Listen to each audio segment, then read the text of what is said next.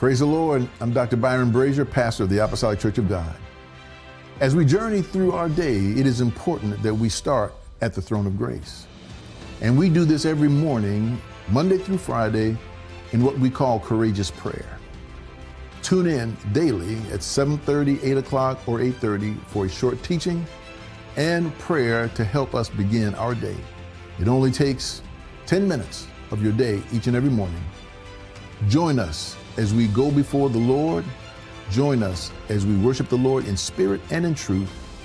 May God bless you in Jesus' name. Apostolic family, we know that the prayers of the righteous have much power, and we're calling all ACOG family members to come together for corporate prayer as we prepare for the 92nd Bible Convention. We'll gather together as the body of Christ on Saturday, April 20th, beginning at 9 a.m. in the Dorchester Sanctuary. And we'll let our petitions be known at the throne of grace. We'll be praying for our teachers and preachers, our youth and young adults. We'll bombard heaven with a mighty move and have a great expectation of a mind-blowing Bible convention. Family, we need you to be a part of this church prayer as we set the atmosphere for a wonderful convention.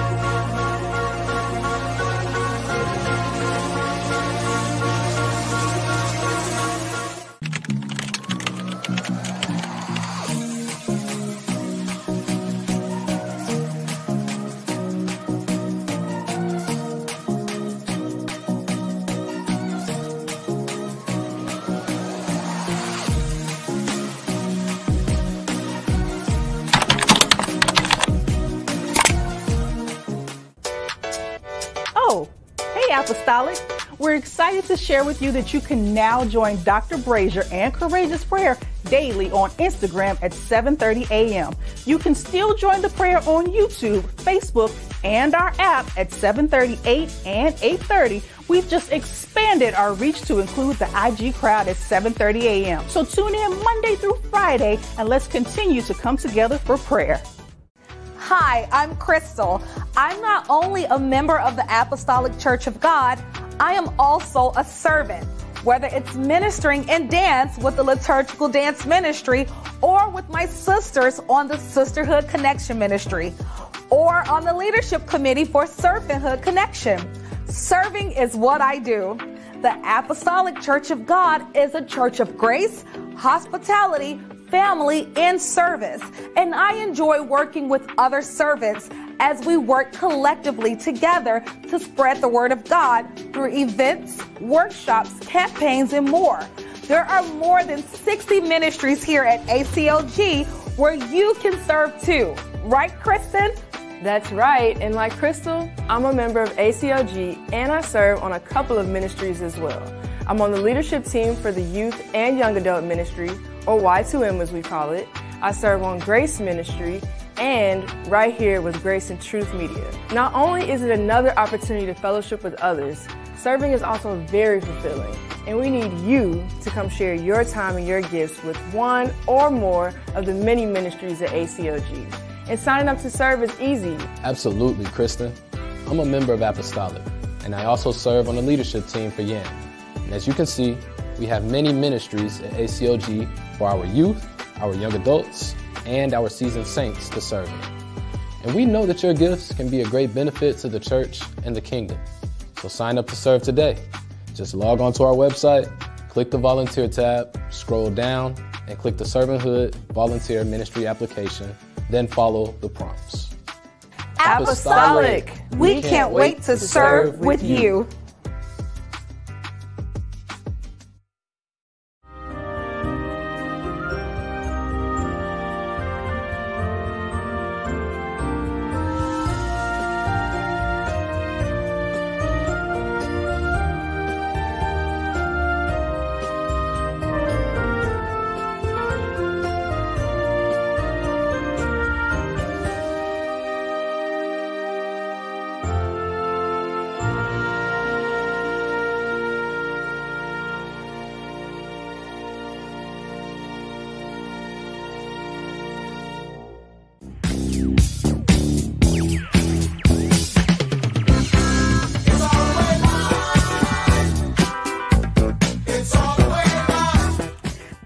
the Lord, saints. Did you hear that? The Servanthood Academy is now all the way live. The stewardship training and orientation is now on demand 24 hours a day, 365 days a year. Now you have the leisure of completing stewardship training and orientation at your convenience. So scan the QR code or go to our website to complete your training today.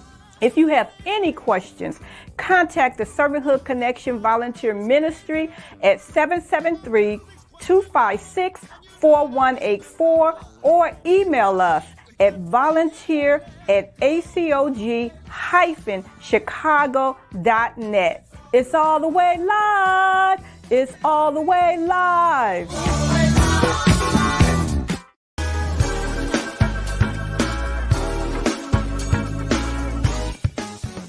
Apostolic, are you interested in serving?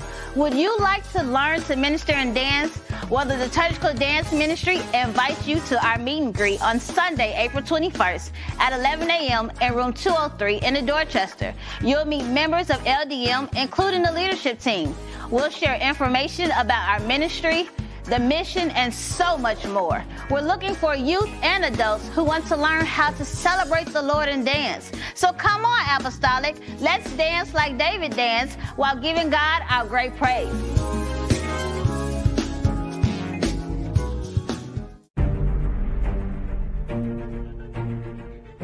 Through the resurrection of Jesus, you now have received a transformation. You're not like you used to be. I don't care how you try to go back. You ain't that same one no more. Once you have tasted of Jesus Christ, you're never going to be the same again. You might try to run, but run on. But the Lord's already got the hook in you. The Lord's already making ways out of no way. You might be hanging on the cross, but the Holy Spirit has already dealt with you. You might be in the worst situation you've ever been in, but the Lord is dealing with you right now. The Holy Spirit is dealing with you right now. The Holy Spirit is saying, I got you. All you have to do is recognize who I am. Give your life to me. I got you. I'll always have you. I'll be with you. I'll never leave you nor forsake you. Lord, remember me.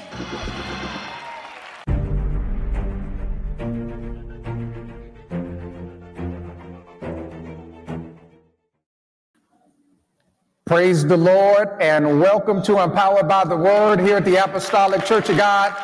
Can we give God a hand clap of praise? It is so good to be in the house of the Lord one more time. We had an awesome worship service and communion, Lord's Supper, whichever word you prefer. As a church body, both services were full, and we just thank God for the many souls that came forward to be saved.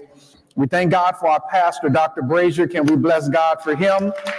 As well as our First Lady Evangelist, Mary Brazier. And I'm so happy to see Belinda and Shirley and Deborah and Gerald and Berdina and Lenore and Yogi. Thank God for each and every one of you, and for those who are coming in, and I see new faces, and to you online, we're grateful to you, and we always want you to come join us if you can. If you're working, don't lose your job. You can always watch us on demand, but if you're just at home chilling, come on and hang out with us. Commit to one Tuesday a month at a minimum to come and hang out. We have worship from 10:30 to 11, and our Daytimers ministry is in charge of that, and we got band and all kind of stuff going on. So please come and worship with us, study the Word of God with us one Tuesday at 11 o'clock a.m. And the Bible tells us, the man shall not live by bread alone, but by every word that proceeds out of the mouth of God. So if you're hungry for the word, somebody shout, let's eat. Father, we come today to say thank you, for Resurrection Sunday, to thank you for a Good Friday, to thank you for the Holy Spirit who lives in us and is a witness and a confirmation of our blessed assurance that we too will rise from the dead and spend eternity with our Lord and Savior Jesus Christ right back on this planet. And so, Lord, we pray today that you would feed us your word, enlighten our minds, and give revelation to our spirits, Lord, as we delve into this next series, Lord, asking that you would help us to grow in grace and in the knowledge of Christ. And we give your name the honor, glory, and praise. We ask it in Jesus' name. Amen. So RL, we are starting a new series. So I hope you got your handout.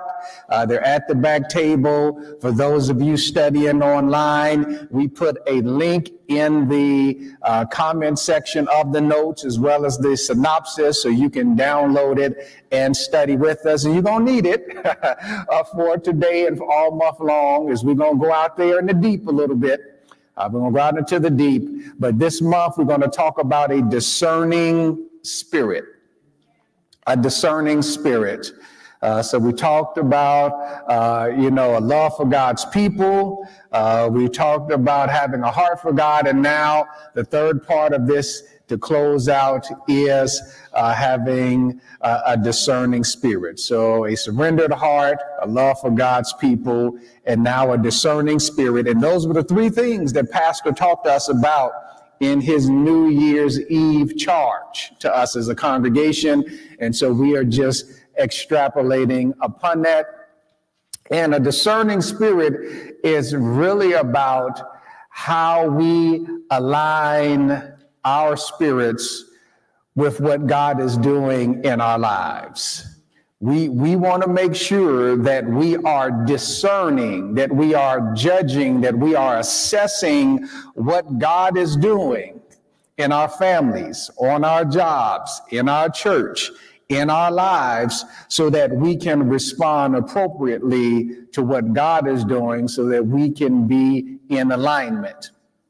And today, Belinda, we're going to talk about the language of the Spirit.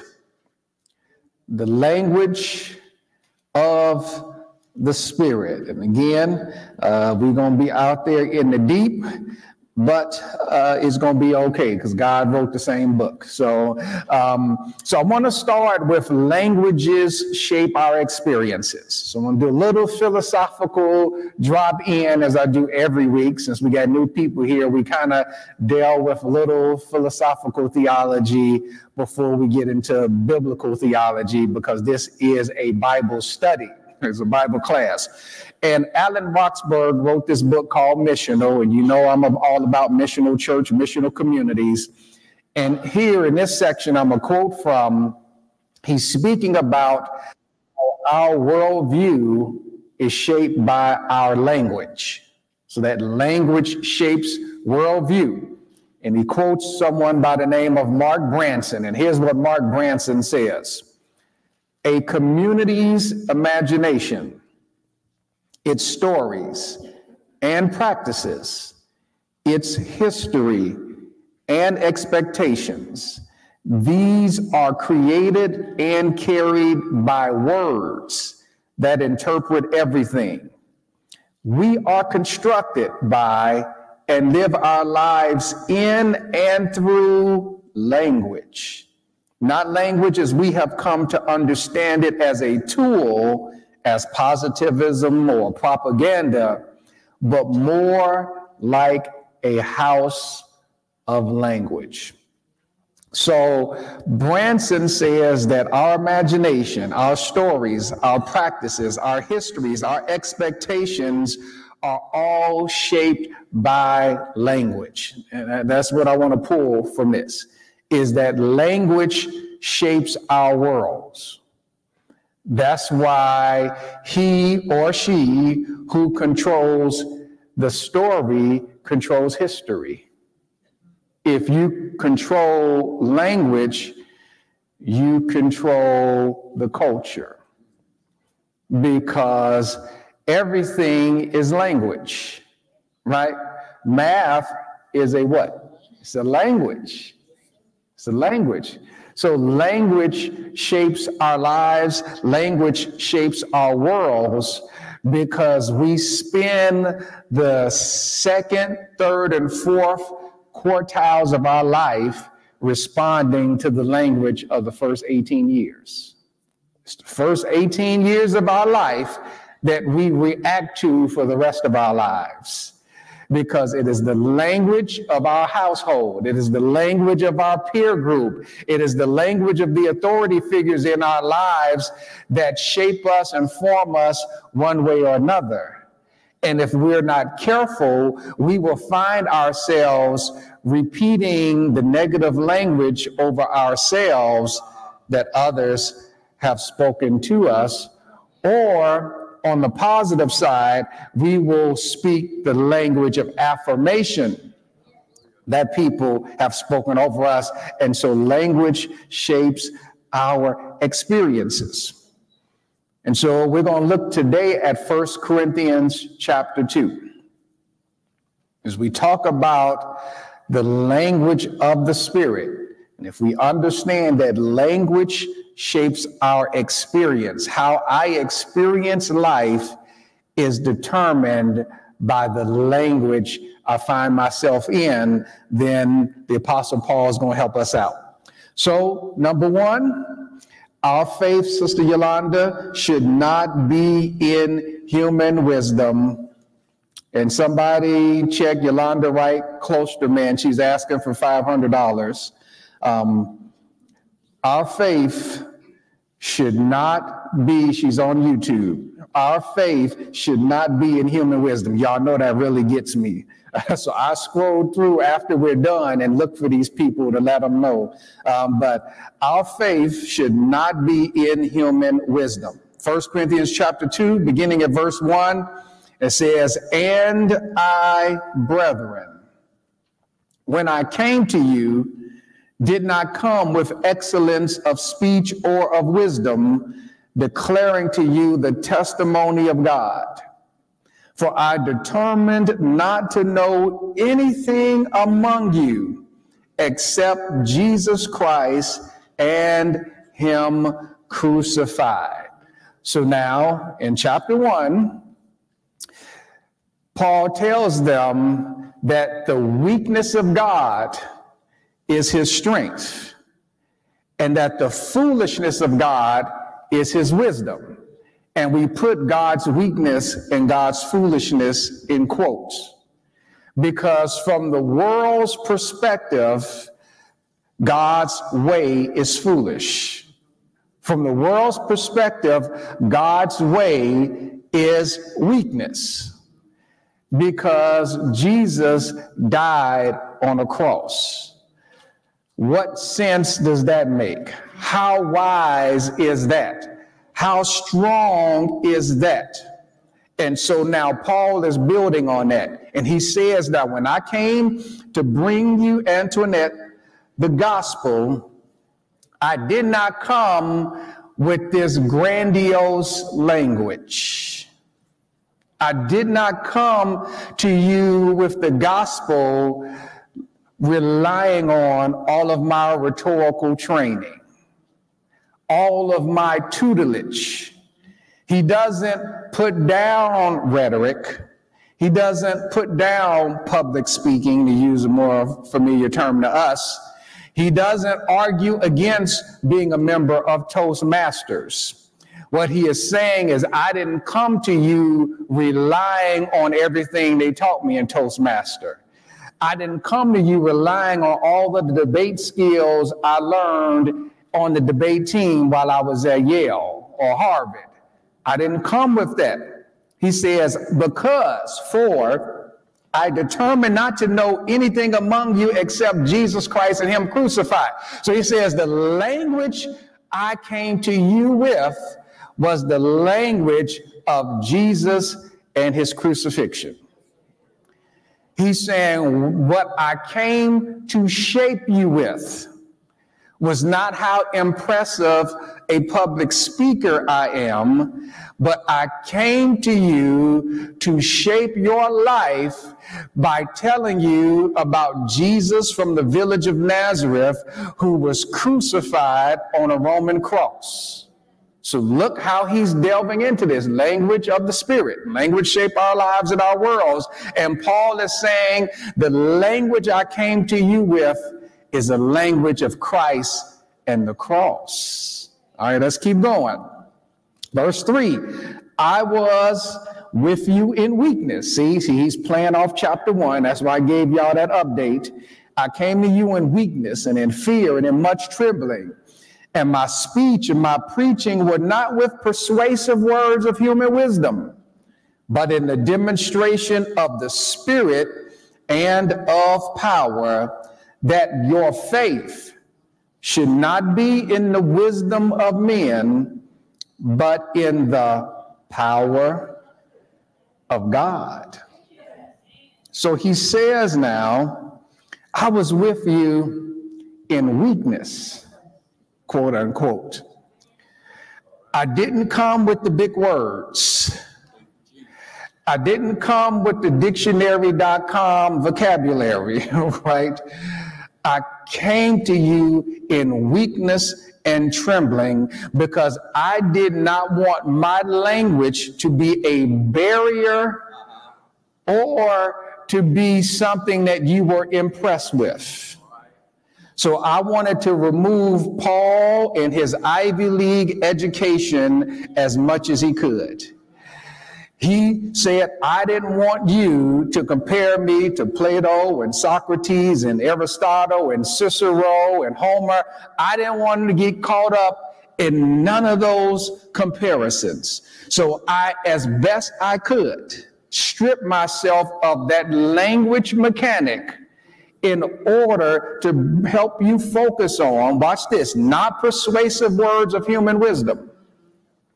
I didn't want you to be impressed by me pulling from people that think the cross is weakness.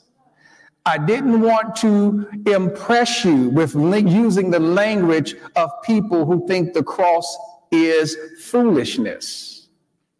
So I am trying to strip all of that out of my presentation so that your faith, your power would focus on the demonstration of the Spirit. So notice, the language I'm speaking to you is not intellectual, but it's spiritual and it's effectual, it's power. So I'm coming to you with a language of power. I'm coming to you in the language, which is today's lesson, of the Spirit. Because what Paul is telling me now, that there are two languages that shape our environment. One is the language of human wisdom. The other is the language of the Spirit. And so I have these competing dialects that are trying to shape me and form me into the experience that either human wisdom wants me to have or that the Spirit wants me to have. Because if Mark Branson is right, that language shapes my experience, then either I'm going to be formed as a human personality by human wisdom, the world's philosophy, the world's way of thinking, or I'm going to be shaped by the language of the Holy Spirit.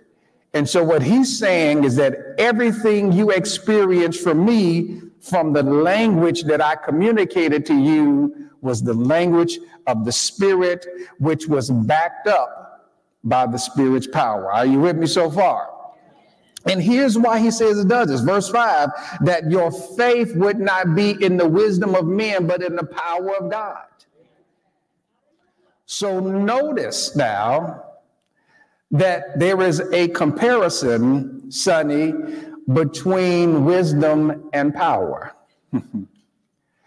and so as a believer, I have to choose between human wisdom and God's power. Because if I choose human wisdom, then I have to deny myself God's power. But if I choose God's power, then I have to deny myself human wisdom. And so the question is, which one do I want? Which one do I want to form me? Which one do I want to shape me?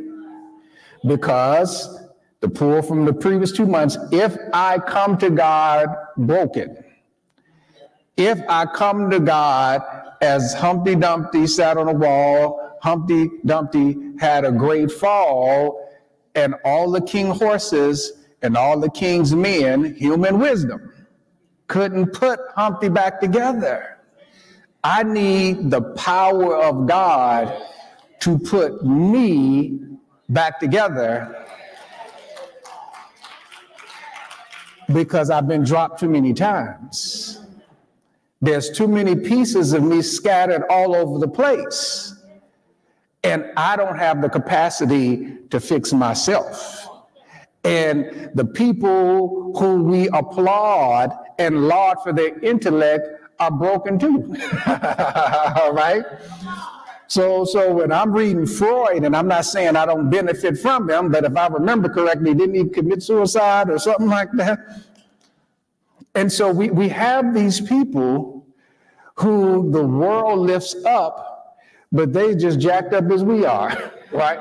These Hollywood movie stars and all these famous individuals, we come to find out they got dark, secret lives, right? Engaged in all kind of debauchery. We see one now that's being uncovered, allegedly, all right? And so he says then, number one, that my faith, my confidence, my trust. Remember, faith is not wishful thinking. Faith is trust. It is confidence. And so I don't want to rely on none of the most lauded thinkers. I want to rely and trust in the power of God. And so point number one, Terry, is that our faith should not be in human wisdom. Now we're going to keep going, so we just getting started. So keep your shoes on tight. All right, number two, Shonda, our wisdom comes from the Spirit of God, and that's point number three. I'm not confused, all right? Our wisdom comes from the Spirit of God. Verse 6, however, we speak wisdom among those who are mature, yet not the wisdom of this age, nor of the rulers of this age who are coming to nothing. So now watch what Paul does. He says, I didn't come to you with all this fancy language. I came to you in weakness so that you would see the demonstration of God's power, that you would see Christ and him crucified, so that your faith and trust would be in the power of God. But I still speak wisely. See, he's now saying, now don't get it twisted, Sister Linda. I'm not saying I'm a fool. I'm not saying I'm not learned. What I'm saying is that your reliance and dependence should not be on a degree on your wall or the certificate you got, your GED, that you got. Your faith, your confidence should be in that. He says, but I do speak wisdom to those who are mature. So who are the mature? He's talking about those who have been born again. So now he's parsing out people. He's separating camps of individuals, because he's saying, I didn't come to you with wise words, but I do speak wisdom to those who have been filled with the Spirit, because I can only talk to a certain group of individuals. See, you're looking at my diction, you're looking at my language, you're looking at the breadth of my experiences when this was a whole power play from the beginning. But now that the power is at work in your life, I'm have to elevate your level of thinking. But it's not a thinking according to human wisdom. It's a wisdom and a thinking that's according to the language of the Spirit. So he says, I speak to you from a place of wisdom among those who are mature, but yet not the wisdom of this age, not the wisdom of the culture, not the wisdom of the world. Why? Because all of the people that you look to, Isaac, and want to be like and wish you could have their experience, they're coming to naught. That's what it says. They're coming to nothing. So all of the folk that the world lifts up, the wise, the millionaires and the billionaires and the gazillionaires who are not born again, who try to shape the language of our lives, who are responsible for shaping the language of our world, Paul says, Isaac, do not envy them. Do not follow them. Why, Paul? Because they're going nowhere. They may have temporary gain, but it's not long term. And so because you consider yourself to be wise, you have to play the long game. See, people who really are operators, people who are really political, people who know how to play the game, play the long game. Because you will lose a battle to win a war, but short game people will win a battle to lose the war.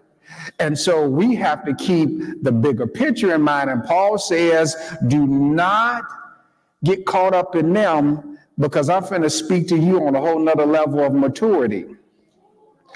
A whole nother level. All right, verse 7, go back and watch it later. But we speak the wisdom of God in a mystery, the hidden wisdom which God ordained before the ages for our glory, which none of the rulers of this age knew. For had they known, they would not have crucified the Lord of glory. So watch how he's doing it, because he's getting slick with it. He says, now I didn't come to you with fancy wisdom, but I do speak wisdom to those who are mature, but not the wisdom of the world in which you live.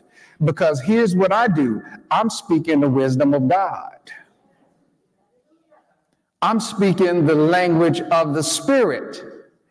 And so the reason those who are held up can't understand and relate that their end is destruction is because we're communicating different languages.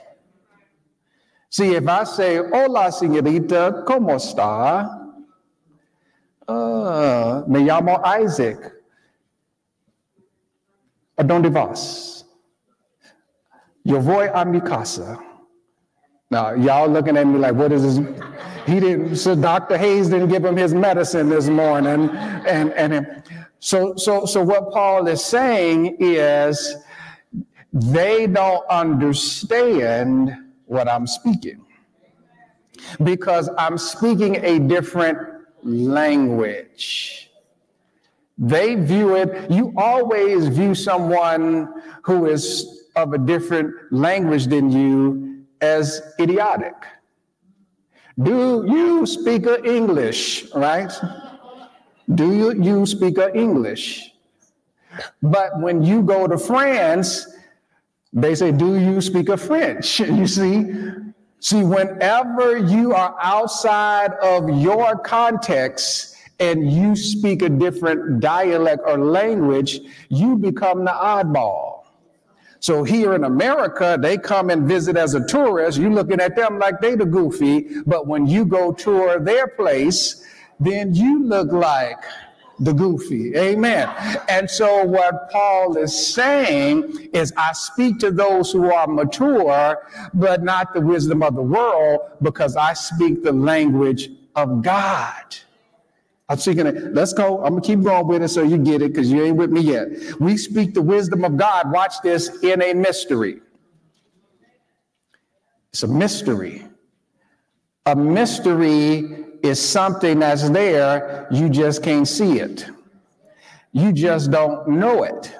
So when I was speaking Espanol to you, I was communicating to you.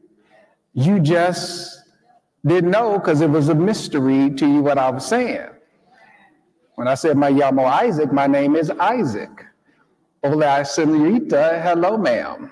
Right? So once I take the mystery off, then now you understand what I'm saying.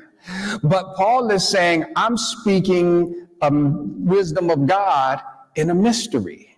So I'm talking English. I speak English, but the English I speak is not an English you can understand, because the English is containing the mystery of the Spirit.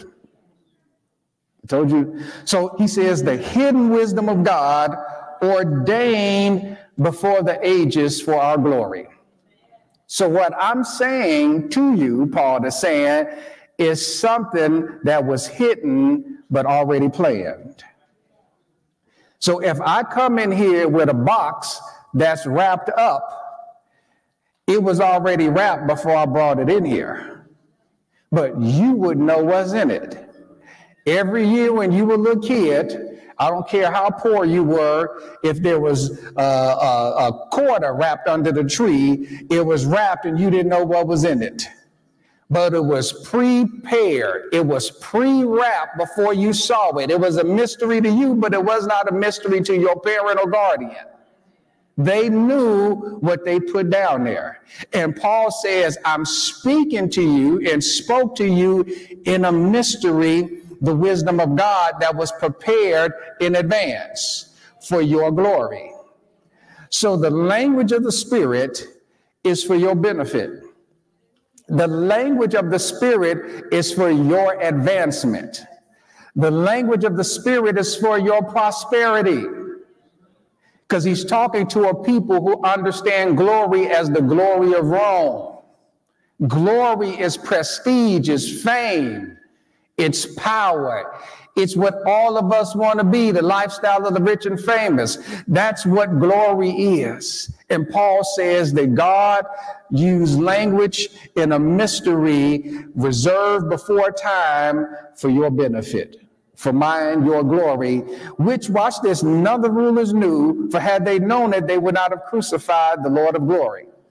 So he's saying that what I speak to you is not what they speak, because if they could think on your level, they never would have crucified Jesus. But his death was a mystery. They thought they were getting rid of a problem, but all they did is release a problem for them. Because it was in his breaking that we received our blessing. It was in his death that we received our salvation.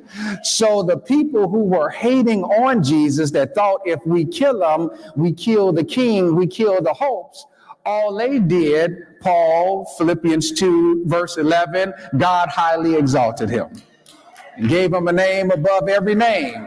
So you did Jesus a favor by killing him, because now he don't have to hide who he is anymore, because the mystery was revealed. And Paul is saying, I am telling you, don't be so caught up with what the world is saying, what the world is doing, because they don't know the overlay for the underplay. They don't see what's really taking place, because it's foolishness and it's weakness to them. But it's for your glory and for your benefit. Are you with me so far? All right, JW. Verse 9. But as it is written, I have not seen, nor ear heard, nor have it entered into the heart of man, the things which God hath prepared for those who love him. But God has revealed those things to us through his Spirit. So watch this. Paul is saying it's a mystery. The language of the Spirit is a mystery. God had prepared it in advance for your glory, but the people of the world didn't know it, so they played right into his hands. they won the battle to lose the war. All right. They didn't know. But, he says, as it is written, they didn't know, even though it was written right in the pages of their own scripture, because they were devout followers, right, of the law of Moses and the whole Torah, the whole Old Testament. They had it.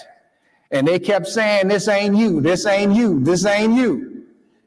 And what does Paul quote? The Old Testament, which was the only Bible that they had. And he says, but as it is written, meaning God already had this plan in the works.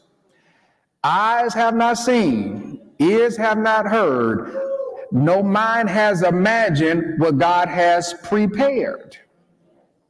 So God had some things prepared. Pre means what? Advance, in advance. So there were some things God had in advances, specifically our salvation. He says they didn't know it, even though they was reading it. They couldn't see it, even though they was reading it. They couldn't imagine, even though they was reading, he was wounded for my transgressions.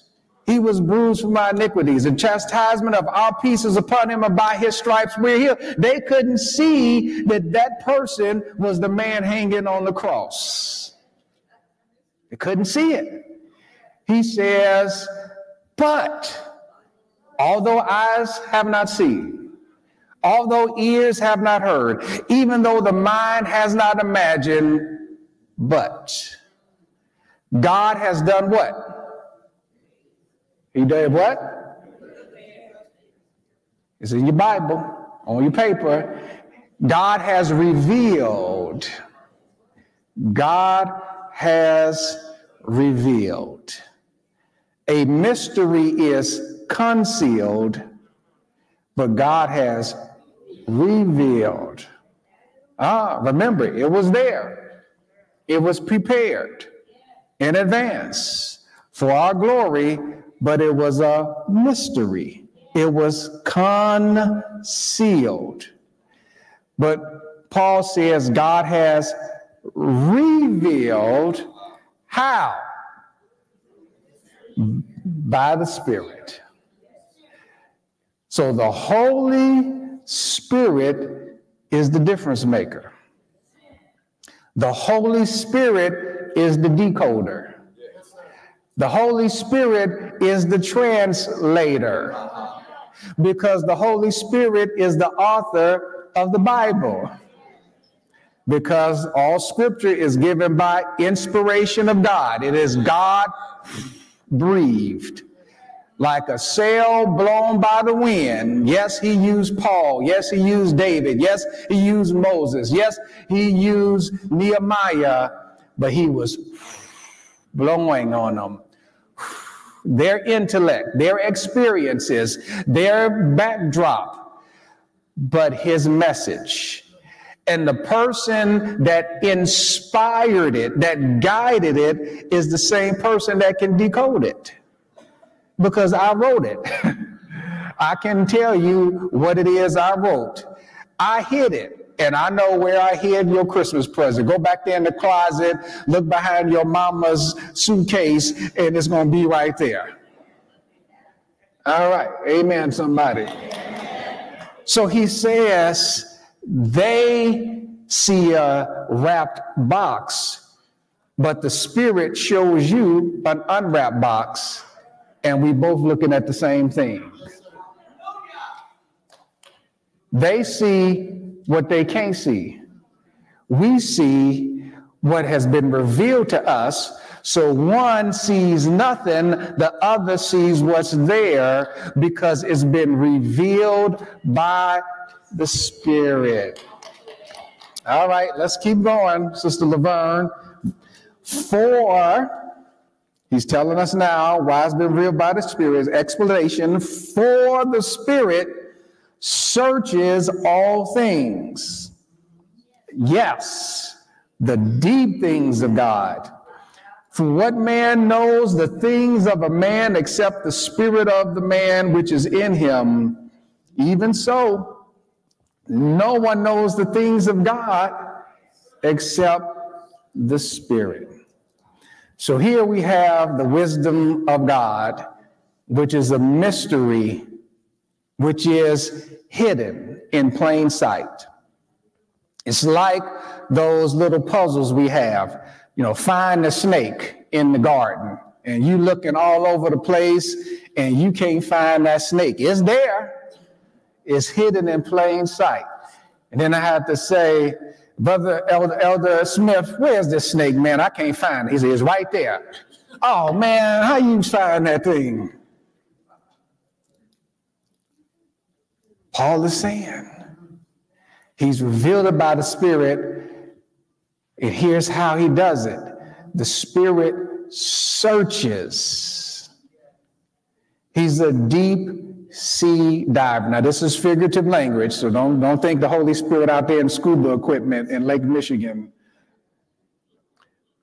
The Holy Spirit is depicted as searching the wisdom of God, the deep things of God. So he's not just going surface level. The Holy Spirit is going into the depths of God's mind, quote unquote. And you taught me in Sunday school that God is infinite. So there is no limit to the depths of God's knowledge. There is no limit to the depth of God's intellect. So the Holy Spirit is perpetually going deeper and deeper into the mind of God. He's going deeper and deeper into the hidden treasure that is the mind of God. And Paul is saying that the reason we can see what they can't see, the reason we can know what the world doesn't know, is because the Spirit is steady finding stuff and tagging stuff for our benefit. He says, now here, Isaac, you still slow. You don't get it. You went to a public school. You went to a state college. It wasn't no Ivy League kind of stuff. So let me help you out here. He says, only a human can understand what happens in the human. That's why we have biologists. That's why we have neurologists. That's why we have orthopedics and all of these different types of people who study humanity to understand who we are, because you know what you're thinking. I can't tell you what you're thinking. No, that ain't what you meant. How you gonna tell me what I meant? I know what I'm thinking. I might not have said it the way you interpreted it, but you can't tell me what I think. You can't tell me what I know. And so he's saying, just like you know what you know what you're thinking, you know what your intent is, and everybody here who is married or has been married know exactly what I'm talking about. And usually it's one person whose gender I ain't gonna say today that's usually the one that said, baby, that's not what I meant. Baby, that's not what I was saying. You done, I don't know what how you concocted that. That's not what I'm saying. I know what I'm saying. But it wasn't translated. And the more you try to explain what you meant, the deeper in trouble you get, because you ain't getting out of it. So just say, yes, dear, okay, baby, and be done with it, all right? I want to keep you married. Yes, dear, okay, baby. Just get you 2 buttons. Yes, dear, okay, baby. That's it. You don't have to say nothing else in your entire marriage. Yes, dear, okay, baby. You will be married till the Lord comes back. I can promise you. That's all you got to do. Yes, dear, okay, baby. He says, just like nobody can tell you what you're thinking, only the Spirit of God knows what God is thinking. See, all of these talk shows can't tell us what God is thinking. All of the talking pundits and talking heads on television cannot tell us what God is thinking. All of your friends can't tell you what God is thinking. All of those people who call in to the talk radio show can't tell you what God is thinking. They are giving their opinion. They are giving their biased perspective. But Paul says, these the same people that you listening to trying to tell you, oh, God understand, it's okay, you can have a little fun, you can do this, take care of your needs, you ain't got to go to church, you ain't got to read the Bible, God knows your heart. Those are the same people that Paul says, if they had known, they would not have crucified Jesus. He says, don't fall for the okie doke. That's what he's saying in the Hebonic translation. Don't let them send you off. He says, nobody knows the things of God except the Spirit of God. Point number 3, which is point 4. Our language, Sister Belinda, should be the wisdom of God. So point 1, our faith should not be in human wisdom. Then he says the reason it shouldn't is because our wisdom comes from the Spirit of God. And then he ends with this. Our language should be the wisdom of God. Verse 12. Now, we have received not the spirit of the world, but the Spirit who is from God, that we might know the things that have been freely given to us by God. These things we also what? Speak, not in words which man's wisdom teaches, but which the Holy Spirit teaches, comparing spiritual things. And I will always help us out here with spiritual people. All right, so he says now, only you know what you're thinking. Only you know what your intentions are. You may not communicate it effectively sometimes. You may not say it the way you wanted to. It didn't come out right, because we fallible. He says, but the Spirit knows what God is thinking and what God has. And so now he says, now, here's his conclusion. He's building us to the crescendo. We have not received the spirit of this world. The mindset is what he's talking about here. We don't have the world's way of thinking. We have not received the mindset, the ethic, the world view of our society. We have not received that, but what we have is the Spirit which is from God. So the way you think and the way they think are different, because you think like God. I didn't say you were God, so don't take your jacket off yet and say dun dun dun Superman, Superwoman. No. You think like God because you have not received the spirit of the world, but the Spirit of God. Why, Paul? So that you might know the things that are freely given to us by God. So God has gave me some stuff. And Paul says it's prepared for me. That's what he says. He also told me that the Holy Spirit is searching for everything that has my name tag on it. If he see Reggie, that ain't for Isaac.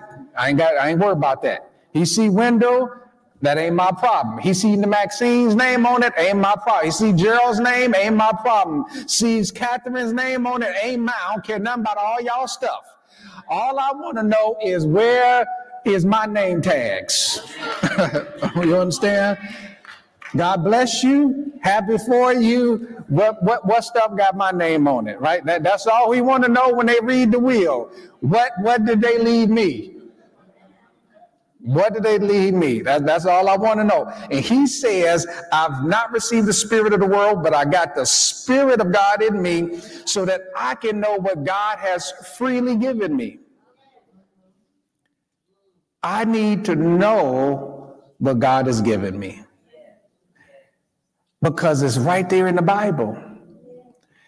But human wisdom ain't going to help me figure out that belongs to me. Human wisdom is not going to help me understand what God has given me because I have not seen, ear have not heard, nor has my mind imagined what God has prepared. It's there, but it's wrapped. It's there, but it's in a treasure chest. And I need a key to unlock it. It's there, but I need a decoder. I need a translator to tell me what God has for me, and I'm meaning us collectively, what God has for us. So he says, I need to know that. And the way that I do that is that the Spirit comes to me. And watch this.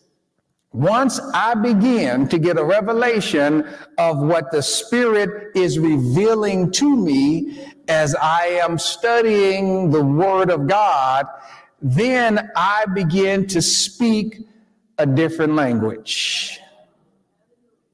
My vocabulary changes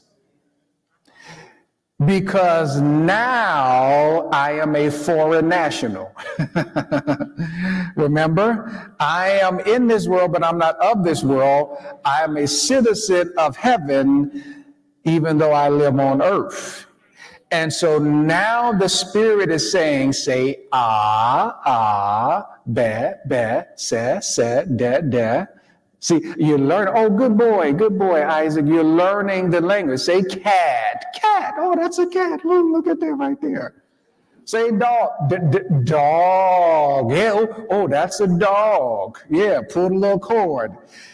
Old MacDonald had a farm, E-I-E-O. So I'm learning the language of the Spirit because I'm speaking a language, watch what he says, not in the words that the human wisdom teaches. I'm not speaking the language I was brought up with because the language I was brought up with damaged me. The language I brought up with caused me to be malfunctioned, caused me to be deformed and defunct. And so because I come to God damaged goods, it's why he has to tell me he loves me with an everlasting love. Because when I sin, my language house is that my father's going to knock my head off because I disappointed him. Right? If I don't make this the right way and clean the restroom the right way, then my mother's going to fuss at me. So part of my world experience is this tyrannical authority figure, right? In my world, I've had people misuse me. So they told me they loved me, but the way they loved me was abusing me.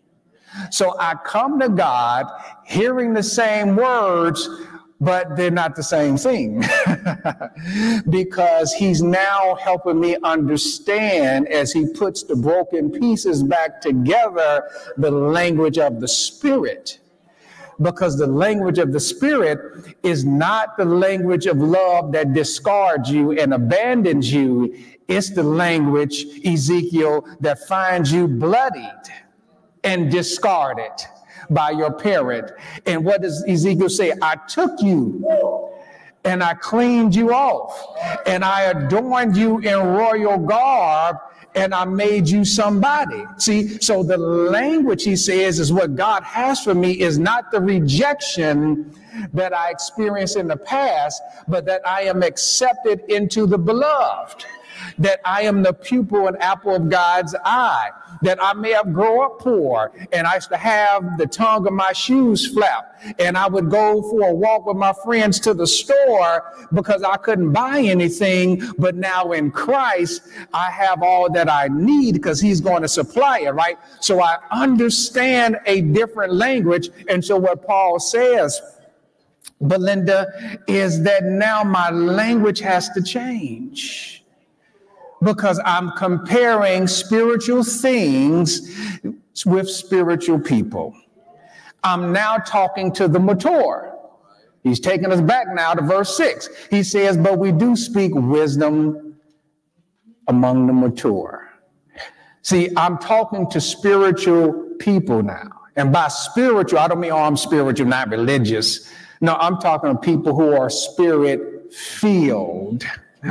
People who have put their faith in Jesus Christ, who have been born again, because your religious in being spiritual or not religious don't mean you're born again. That doesn't mean you don't want to conform to what Christ has mandated, and so you use that as an excuse to be disobedient. But we learned last week that you have to walk in obedience to speak the language of love.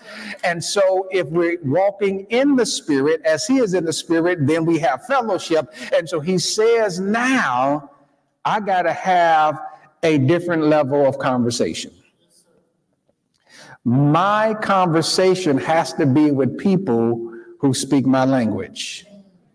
Because me trying to argue with you while I come to 11 o'clock Bible class is never going to translate on your end. I can talk to her, I'm blue in the face. All you hear is a donde vas, que quiero, right? Cuantos años tienes tú? That's all you're going to hear. How old are you? You don't know nothing I'm saying to you because you don't speak the language of the Spirit. So I'm trying to tell you all the blessings I have, and you can't relate to that. I'm trying to tell you that Jesus is alive and well, and you can't relate to that because it's foolishness to you. It's weakness to you. And so Paul says now, because we have received the translator, because we have received the decoder, we now have the ability to understand the language of God, the wisdom of God, and now we gather together and find people who speak our language so that we can encourage each other. Because I don't want to keep arguing with you fools. You know, I'll come over there, have some barbecue with y'all, watch the game, I'm out, holler at you, peace to the chief, love to the gov, you know. But after that, I'm gone. Because you gonna make my blood pressure rise, and I don't need to have that happen right now. So I got to find Sister Isom so that I can talk about the language of the Spirit. So what's the big idea? I done chewed up all my time. He says, but the natural man, I'm sorry, I got a few more verses. The natural man does not receive the things of the Spirit of God, for they are foolishness to him. I went ahead of myself. Nor can he know them because they are spiritually discerned. But he who is spiritual judges all things, and meaning spirit-filled, not y'all spiritual, not religious folk. Yet he himself is rightly judged by no one. For who has known the mind of the Lord that he may instruct him? But we have what? The mind of Christ. So he says, the reason we gather together to have a spiritual conversation with spiritual people is because your friends and family and the folk on TV who don't know what they're talking about can't know. Because it's foolishness to them. And it has to be discerned.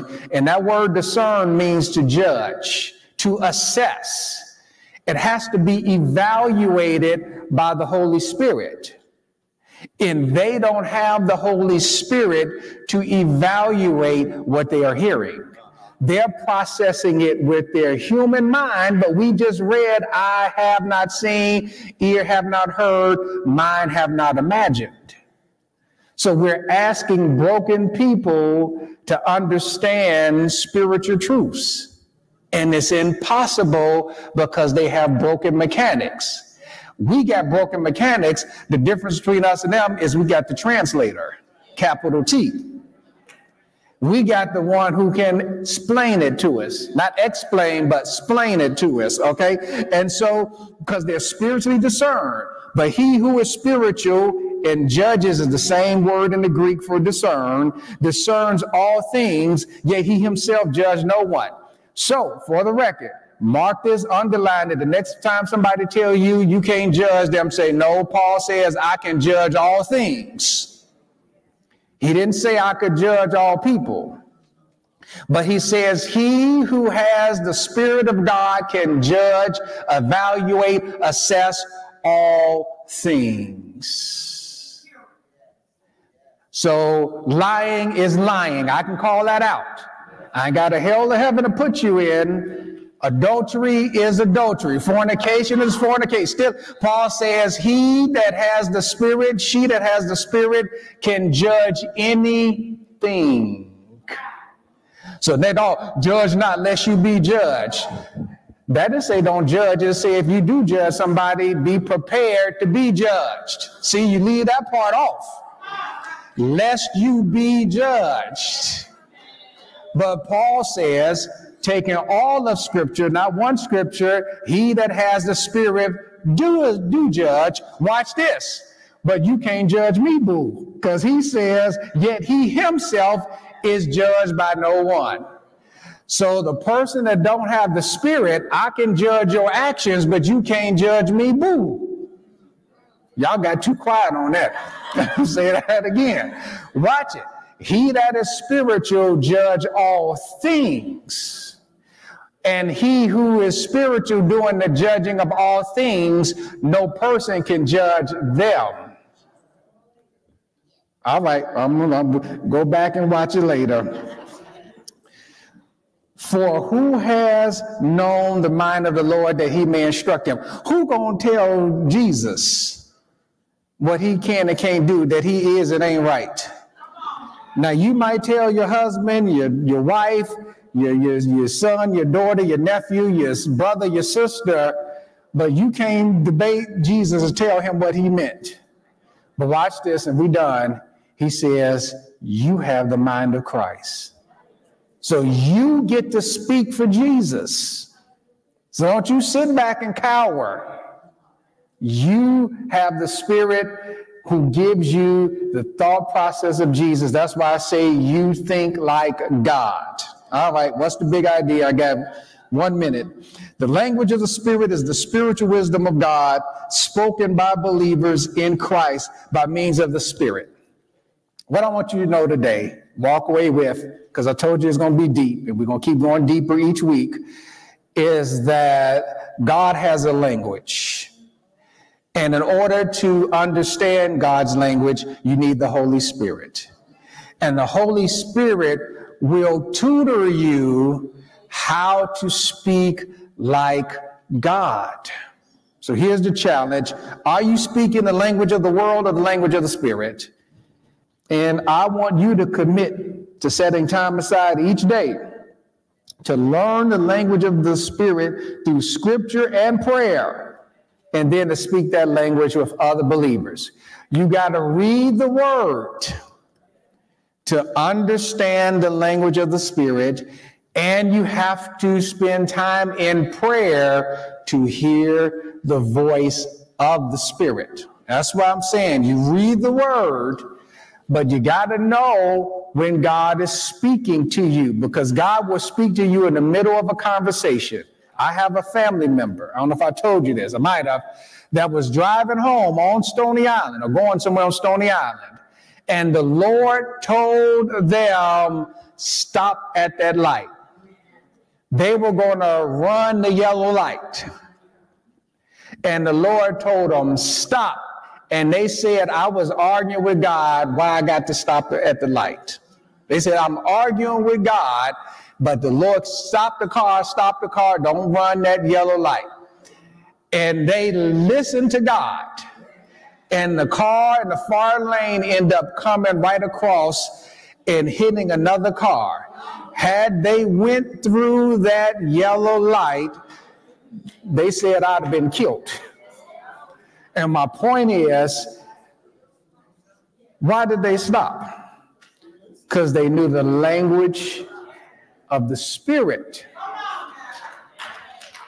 Now, God might have said that to the person in the car next to them, but they didn't know the language of the Spirit. And so I'm saying the way you learn to understand God's voice, how do I know when God's speaking to me? That's one of the top questions. Well, you know how God is speaking with you if you take time to hear God speak. And you do that in prayer. Prayer is more than Lord give me, Lord bless, Lord do this, I'm out of time. It's stopping to listen, and the more you listen, the more in the midst of chaos. You could be at a Travis Scott concert and you can hear God speak and all that noise and chaos if you know his voice. Because if your mama spoke, you hear her voice and all that chaos. So you got to learn language. I'm out of time. There may be someone here who is not giving their life to Jesus Christ. And we want to extend to you an invitation to put your faith, your trust, your confidence in his son, Jesus. The way we get his Spirit is to put our faith and trust and confidence that he is God's son coming to this world to die for our sins. That's what Sunday was all about. It's not about Easter bunnies and dyeing eggs and getting Easter baskets and buying your children or grandchildren new suit, new dress. It was about and is about Jesus Christ's historical bodily resurrection from the dead. And if you trust and believe and have confidence in that event and in him, then all you have to do is get out of your seat and come down this aisle and give your life to Jesus so that you can receive the Spirit. And then you can begin to speak the language of the Spirit. And for those of you who are studying God's Word with us online, we welcome you to our Bible study. We are so grateful to God that you are studying the Scriptures with us. There's so many great teachers and churches out there. There are a dime a dozen online, but yet you are studying with the Apostolic Church of God. And we just thank God for you. And we want you to give your life to Jesus if you have not yet put your trust and confidence in him.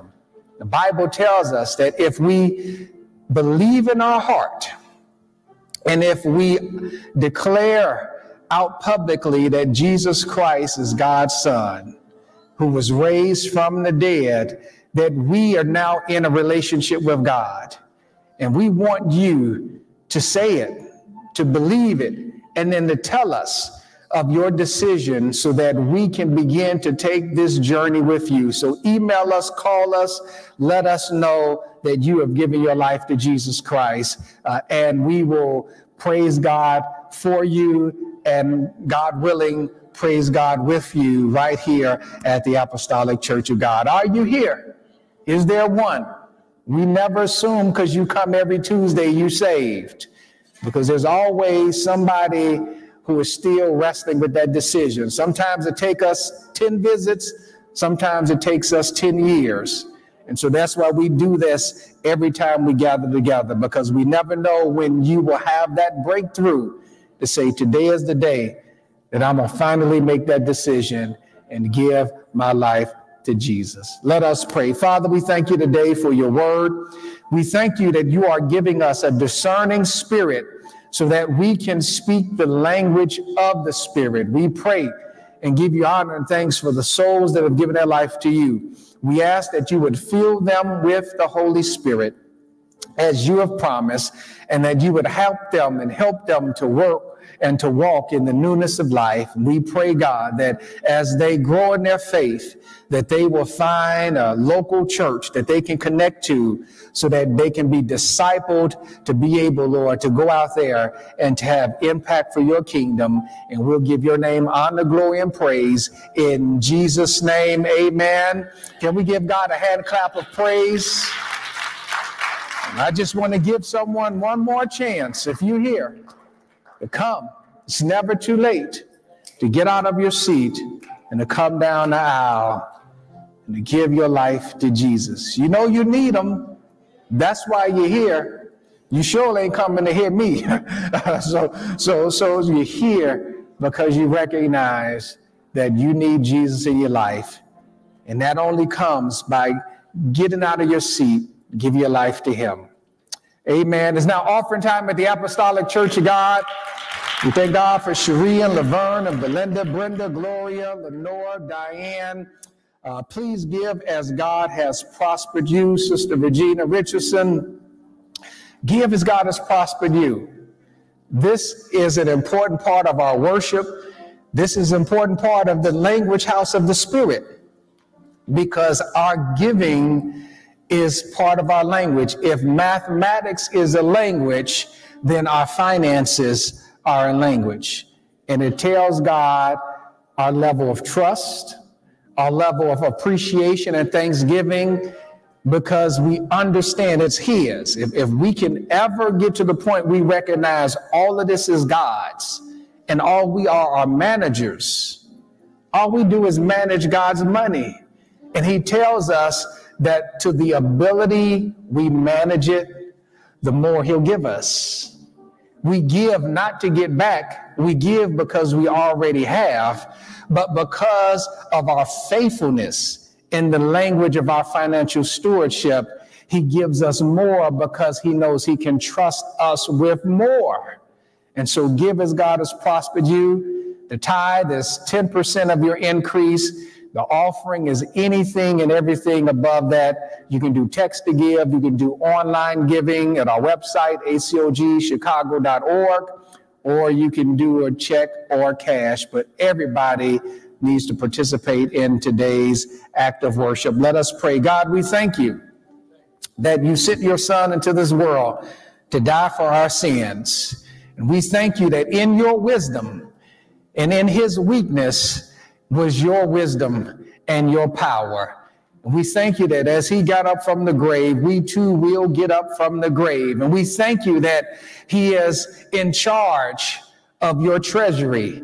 And in being in charge of your treasury, he increases our financial well-being to give to the church so that the operations of the ministry may take place. So, Lord, we pray that you would bless today's tithes and today's offering, multiply them 100-fold for the use of your kingdom, and, Lord, out of the bounty of your harvest, return it back to us 100-fold for our own personal use. And we give your name honor, glory, and praise in Jesus' name. Amen. Ushers, please come forward. Only a couple of announcements today, or three, because couple is only two. One, our youth Bible class tomorrow, 6 o'clock via Zoom. Please sign them up. That number should be much more than what they tell me they're getting. It's increased, but there's a lot of children and grandchildren in this room that need, and great-grandchildren that should be on there. It's only 1 hour. And they listening to all these other people who I ain't gonna name right now, giving them a different language, what we call language house. But we want them to have the language of the Spirit. So make them get on here and be a part of this Bible class. It's only 2 days out the month right now. So please let them do that. And then tomorrow night is our Bible class, 7 o'clock p.m. in-house online. Join the pastor. He will be teaching to us. And then don't forget our Bible conference, 92 years. We were founded on January 17th, 1932, 8 West 57th Street, 3rd floor apartment.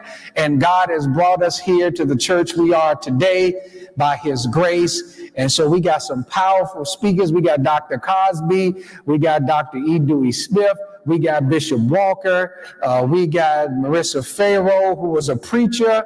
We got Bishop, who was the second vice presider, Bishop Tolbert on Friday, among a host of other speakers. So make sure you are here, because we're going to have church.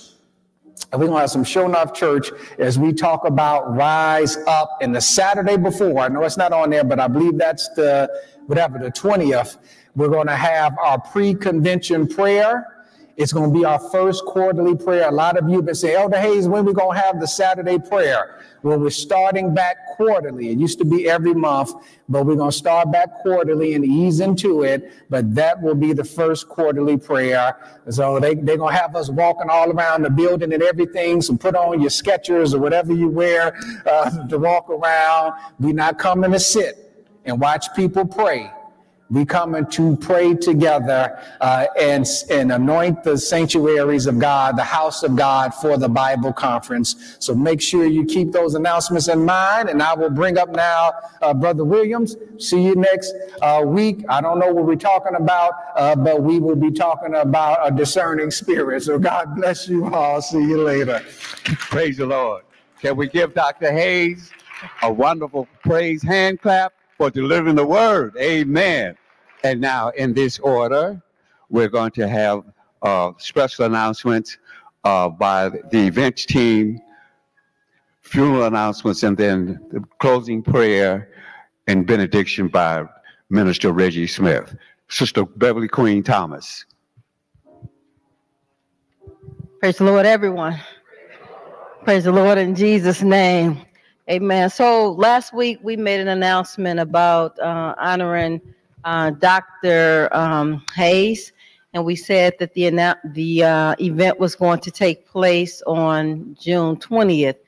I think that same day we got an email saying that we can't have that on that day, so we are changing that date to the July 18th, Thursday, July 18th. So please mark your calendar, because we do want this banquet hall to be filled with all of the daytimers as we honor him, as he has made a big achievement. And then also, for those of you who ordered the Black History t-shirts, if you will remain about 5 minutes after service, we will issue those shirts today. God bless you all. Again, praise the Lord, saints.